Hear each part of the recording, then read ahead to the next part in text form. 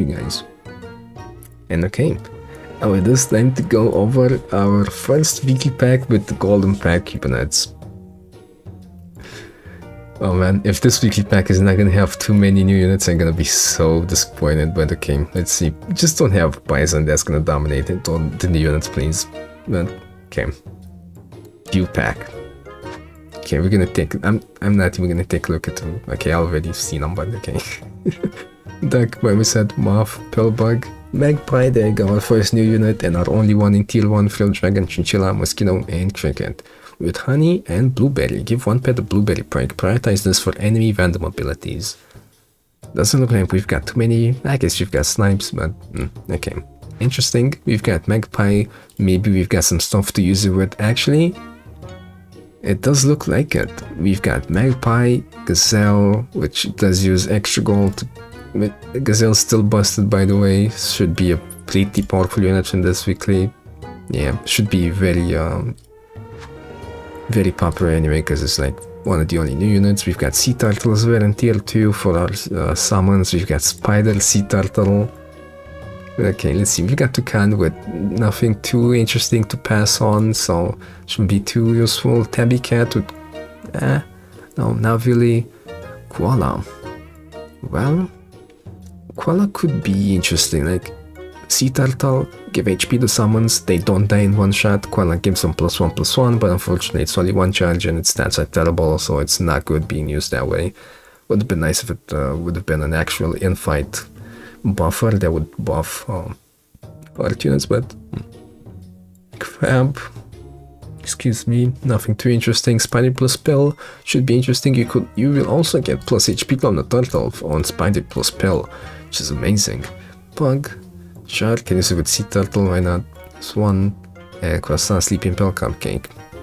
Seems like an interesting tier 2. We got Croissant for the Seaturtle.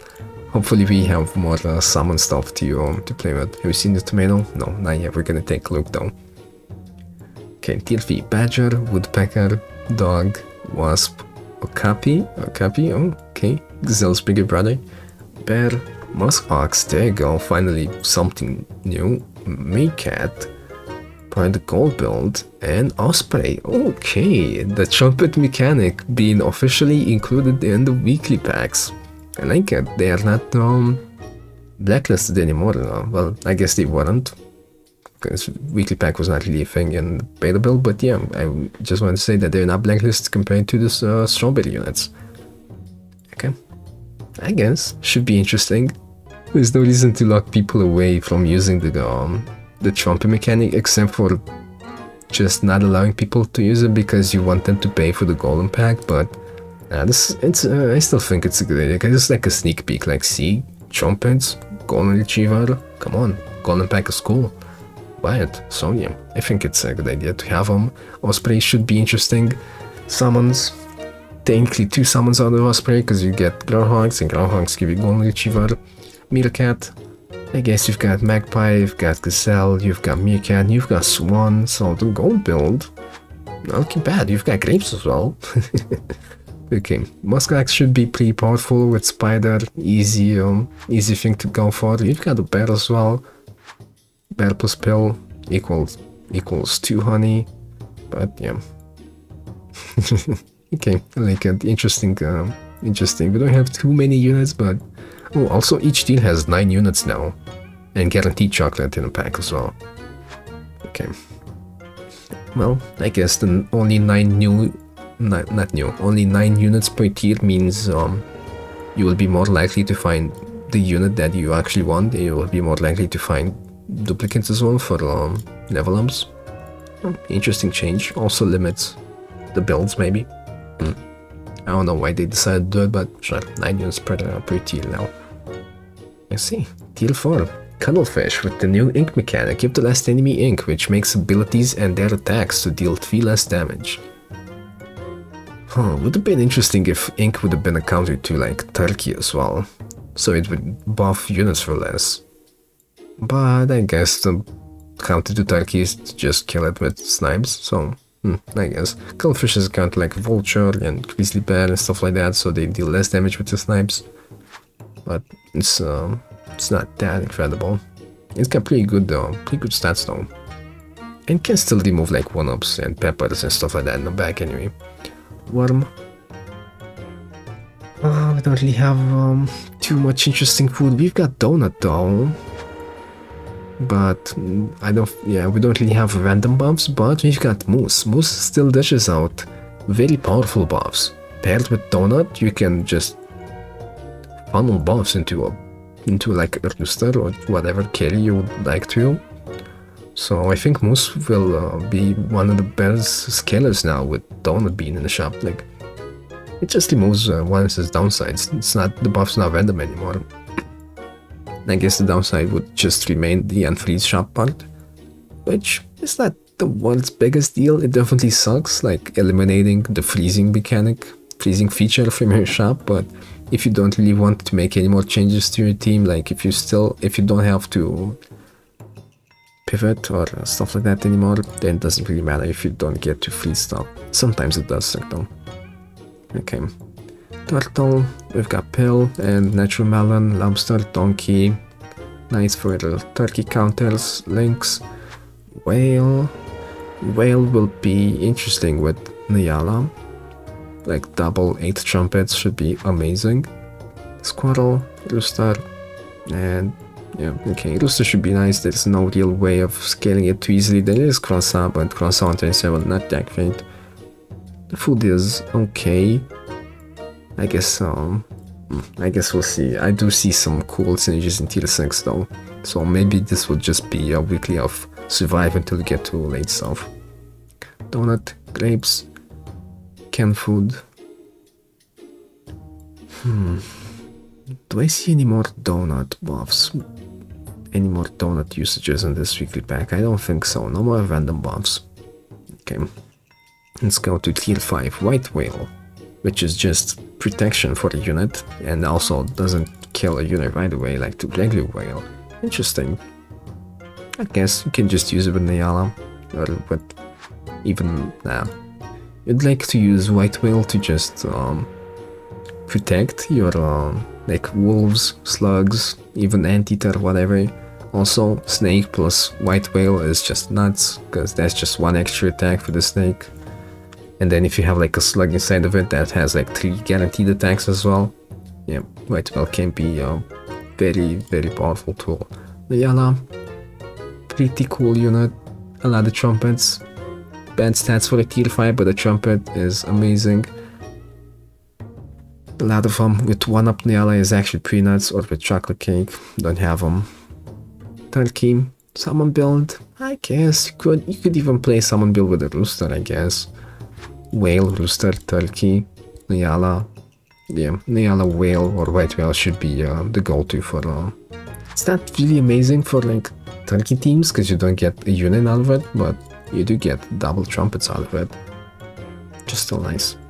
Lionfish, always amazing. Moose, maybe with donut we're gonna see the moose being at least decent again. We've got a poodle. I guess it's never bad. Monkey, sure. Ammo. I think battle proof the needless friend ahead to the friend give it +4, +8, +12 HP. Interesting unit. I guess it's gonna be pretty powerful for Snake. I sense Snake being a crazy unit this weekly pack.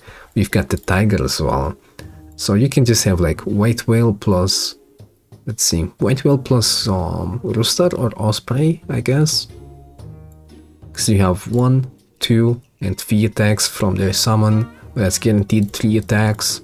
If you have a Pepper in your White Whale, which is not present here, that's guaranteed 4 attacks, I suppose. Not guaranteed, because like Pepper can get sniped first and stuff like that. Or I don't know, maybe like the enemy has Iguana, I guess, or I guess Royal Flycatcher should be the next step up from Iguana. So if the enemy has one of those 2 that kills summons before they get to attack, that can still stop the Snake, but there's no such thing here. So I think this should be one of the craziest late game builds. Snake is gonna be incredibly strong. Cow for buy and sell.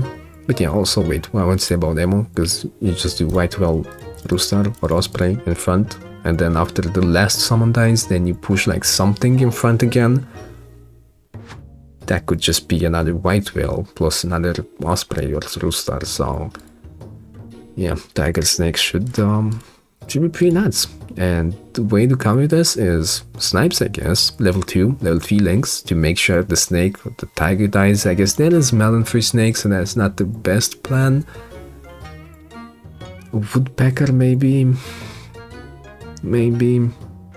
Snake is definitely gonna be second, or maybe even, yeah, it could be third as well. Okay, chocolate makes bills that need levels even stronger. Like, yeah, sure. Carrot still, not amazing. Carrot. I guess you've got turtle. You can use carrots maybe somehow. Okay, tier 6, which is pretty nuts. We've got boar, nothing to write home about. You got Pteranodon though. Pteranodon plus mammoth plus tiger behind mammoth. No one-ups though, no one-ups, which is a bit sad. Would have made Pteranodon even crazier. Okay, just activates faint bats again.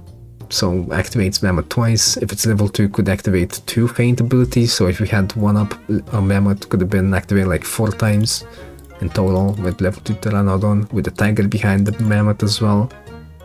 Yeah, could be pretty amazing. Even without 1-up, we can still make a nice build out of this. Tiger, mammoth, Pteranodon in the back of your team. I guess you've got some stats to work with, but it's not that crazy. Definitely much more stronger with Warthog. Snake, which should be one of the best units in this pack, I think, late game. Ostrich, sure. I don't really see too many units gaining stats easily, except for using scalers like this. Piranha, nope. Tiger, sure. Can't even. I wonder if it works with ammo. I don't think so. I don't think so. Because uses first ability, fills the empty space, and the second tiger ability does not qualify, I think. I think we tried it as well. Okay, we've got Catfish. The early gold build is a thing, so I guess you could have like a level 3 swan that's 3 gold, a Magpie maybe, but not really, Gazelle to help you survive, and then Catfish.